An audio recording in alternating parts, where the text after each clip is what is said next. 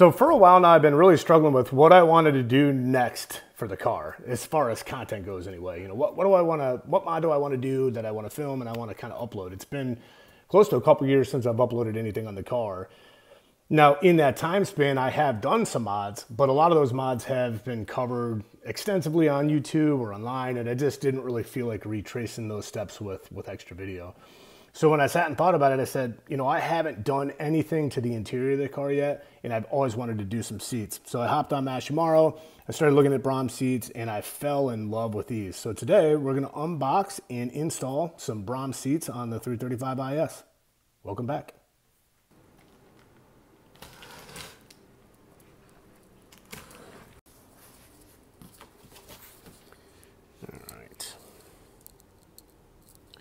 Please find the sliders at the bottom of the box. They're underneath the cardboard piece below the seats. Our installation guides are located at braumracing.com. Good to know. All right, so for the big reveal on color here.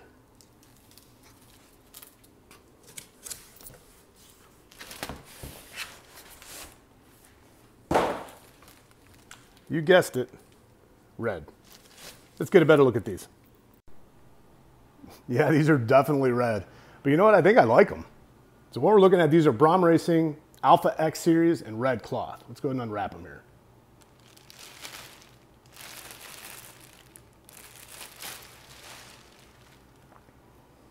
Very nice. So these bottoms are kind of reminiscent of the G80 seats. It's pretty cool. These are nice seats.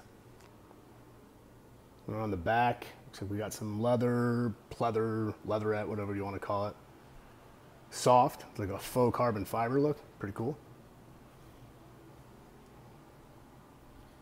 And the Braum logo there. Now these are reclining, which is an added benefit. I really like the ability to be able to adjust them. As promised, we got our slider handle, the brackets, or the sliders. Now there are some brackets, platforms, whatever you want to call them, that I ordered separately that I have, and I'll unbox those too. The whole combination, each sheet should weigh anywhere from 30 to 35 pounds, judging by my info.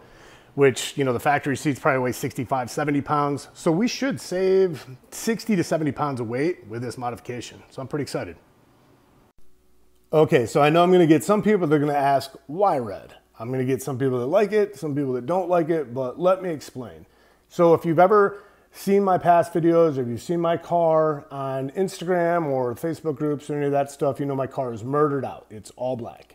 Now, an all black car, when it's done right, will always have a special place in my heart. I love it, but you know, my car has been in that configuration for a couple years now, and maybe there's a little bit of complacency I'm developing with the way it looks. So like I said, I was on Mishimoto, I saw these seats and I fell in love with them, but then a couple of days later, I actually had a video recommended in my feed from a guy named Tukes. Tukes, you may know him, he's the host of Street Alpha podcasts, car podcast on YouTube. It's great, check it out. But his personal channel, he has an A90 Supra. It's blue. It's a beautiful car. And he put these exact seats, exact color in his car. And I said, that settles it. Looks so good, I have to do it. So that's the rhyme and the reason behind why I chose these seats and this color. So let's go ahead and get them installed.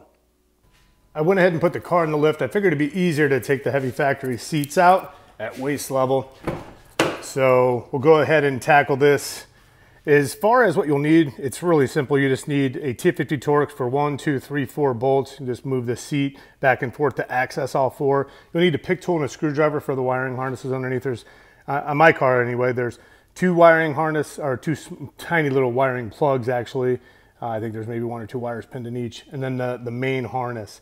Also, at some point, we're going to have to figure out how to not have a seatbelt buzzer going and probably code out airbag lights. So we'll get into all that at the end of the video. Well, it's the next morning. I wanted to quickly show off my wife's new E36 M3 convertible in Hellrot.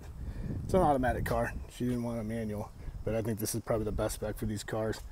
It is a Survivor, so it only has about 80,000 miles on it. She's put a couple thousand on it since she got it in spring.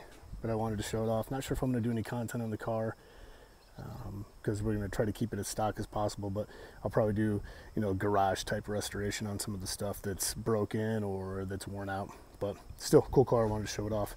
I actually also have another rare BMW that I'm going to have in the next few days, and when I get that, I'll make sure to show it off as well. So last night I got both seats out, driver's side and passenger side. I wanted to show where we're at with regard to transferring over some of the factory items, in particular the seat belt. So it rides right here. This is a T50 Torx. Take it out, and then you're just going to trace the wire down to this connector where all of these little sub-connectors kind of ride inside of this channel. They stack.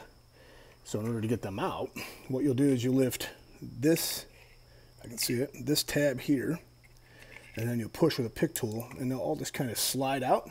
And what you're looking for is this kind of gray L or R-shaped one, whatever you want to call it.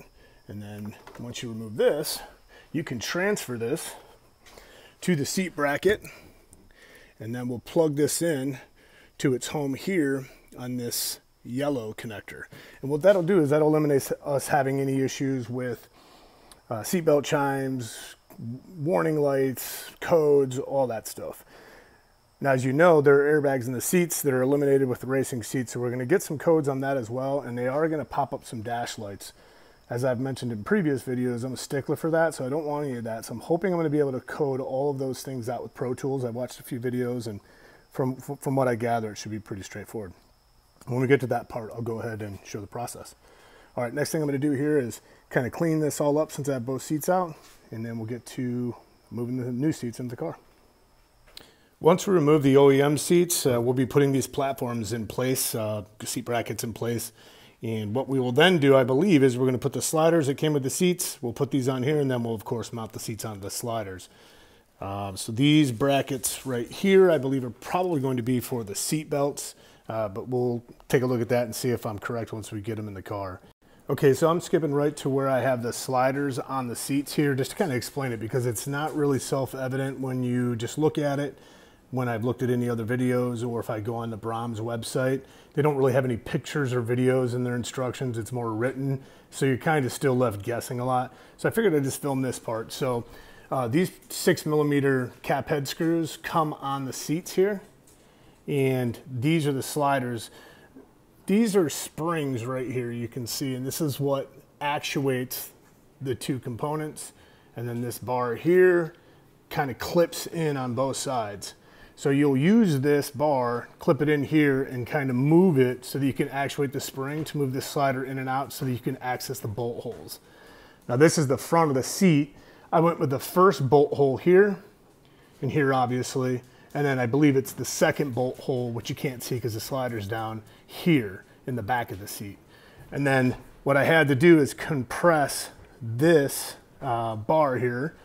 I don't have the other one out, or I'd show you, because it was spread out more wide than the seat actually is. So they're probably, I don't know, kind of a one size fits all, but you just kind of squinch it down once you have the brackets on, and you just clip it here and here.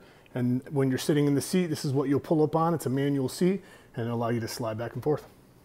All right, so I have the brackets on the sliders. I think I have them mounted the correct way. Now, what I will say is, you may find that there are different companies out there that make brackets for seats and for different cars. These particular brackets I got with the seats when I purchased them from Mishimoto. It looks like it's a company called Planted. They are also labeled driver and passenger side. So this is the driver. So this seat right here is the passenger side. And you'll notate that by the reclining arm being on the door side. So this would be the passenger door. And then that bracket I showed you over here will be where the seatbelt mounts to, hopefully. So if we look at the holes that work on these particular brackets, these Planted brackets, it's going to be these corners right here. See if I can get in there, and then there. So these are going to be the bracket holes that you use. I'm going to also go ahead and mark the other one so that it's easier when I go ahead and put everything on. But at the end of the day, it's really trial and error. You want to make sure you get the seats on straight and centered. So always just remember that this bracket where the seatbelt goes and this reclining handle, if you're using these seats or any other reclining seats, should be on opposite sides. And just make sure you have the driver and the passenger seat oriented correctly. Something else just dawned to me. So if you've ever removed the seats from a BMW, you know that it uses a Torx bit, at least it does on the E90X chassis. I believe it's a T50 to take the factory seat bolt out. Well, there's no place for you to put a Torx bit through here, and this is a very tight space. So I actually took one of the bolts out for my car, and you can see that if you were to put it in here, you'd either have to have a very small Torx bit to stick in through there to tighten it up, or you can go do what I did, which is go out and buy a few, 8 to be exact, I believe they're M10 by 1.5 hardened bolts, with about the same length here, so that you can get a wrench in there. So that's going to be my fix, because I'm almost certain that if I were to try to put these back in, there's no way for me to get the Torx bit in there to tighten things down. So just keep that in mind if you're installing this particular setup.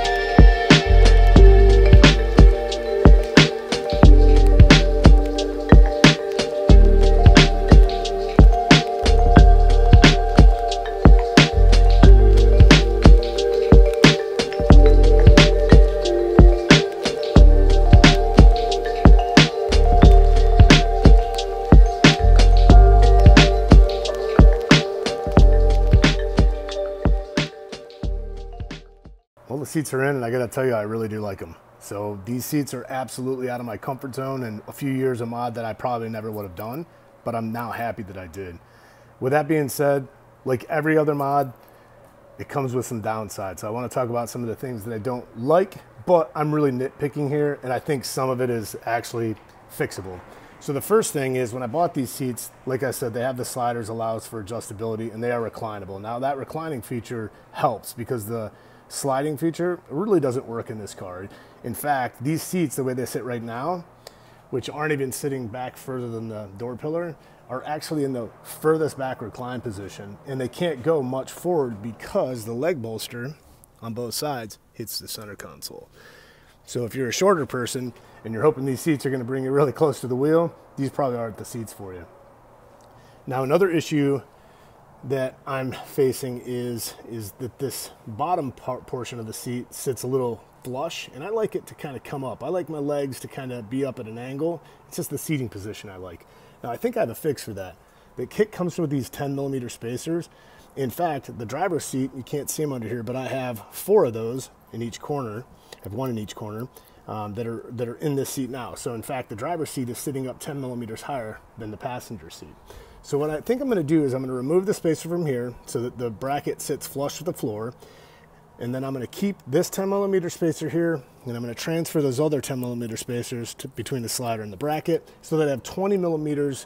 This seat up front will be sitting 20mm higher than the rear. And I think that'll give me the elevation in the front of the seat that allows for my legs to be a little bit more comfortable. Now, I've put a couple 100 miles on these seats, and I got to tell you, from a comfort standpoint, they are pretty comfortable. I don't know that the bolstering is any better than maybe the factory seats, but one area I would say is definitely something you want to consider is this lower bolster area. In fact, the further you have the seat reclined, the more this pokes out, and there's no adjustability for it. There's no bladder of air in there that you can adjust or any of that. So if you have lumbar issues, this seat might not be the best for you, but again, this is something I'm nitpicking on. So with the seats being in, and knowing that I can maybe drill some different holes in the bracket to put the seat further back, I guess basically what I'm saying is there is some ways that I can customize it a little bit more. I'm really happy with the mod. Okay, just got in the car. We got restraint system malfunction and airbag and seatbelt light. So let's go ahead and get into Pro Tools and get that sorted out. Okay, so it's the next morning, and yesterday I struggled trying to get the airbag and seatbelt lights to code out. I worked on it all afternoon and into the evening. Got to a point where I'm a little frustrated, so I made some posts on the Facebook groups, and I finally got one person in particular that reached out, was willing to kind of hold my hand through it. His name's Alberto Omar Garcia Salazar. He has a company down in Puerto Rico. It's called Euro Division PR. I'll actually throw a screen grab of his Instagram page now because he was super helpful. So he hopped on Facebook Messenger with me, and he held my hand for about 10 to 15 minutes and walked me through how to do it the correct way. He basically looked at the codes and said, okay, here's how we tackle these. So kind of just quick summary of what we did. So we just went into the airbag module, coding, edit coding,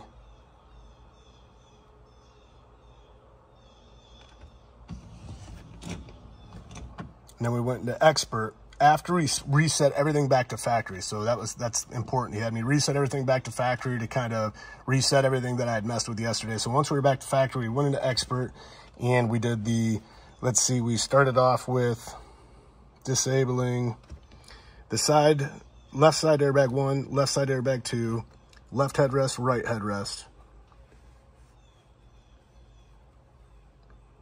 And some of these will be disabled. Once you disable one, it kind of disables a couple of the other ones. So if you see some stuff that's disabled, that's why.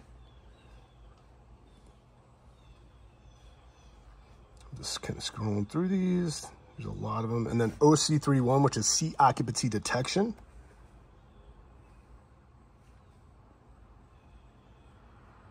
And then the last two were SPSBF_1. That's passenger seat position sensor. I thought the other one was up here. Could be wrong.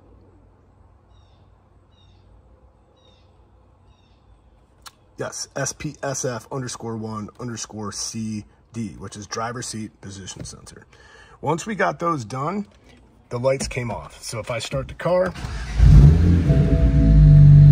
so you see the seatbelt light, but all I gotta do is just put my seatbelt on. Goes out. There you have it. So yeah, that actually ended up requiring a lot more time than I thought it would to code out the airbag and seatbelt warning indicators. But thankfully I was able to find someone within the community to share their knowledge, help me get squared away in an area that really isn't one of my strong suits. Thanks again, Alberto. So that'll conclude this video, and I gotta say I'm happy to finally have a new video up after such a long hiatus, and I'm really happy with the way the seats turned out. I'm glad I did that mod. In the coming weeks, I'm going to do a video on a new car I just got that I'm going to add to the channel. We're going to do some maintenance and other stuff to it, but we'll cover that when that video drops. In the meantime, take care, everybody. Talk to you next time.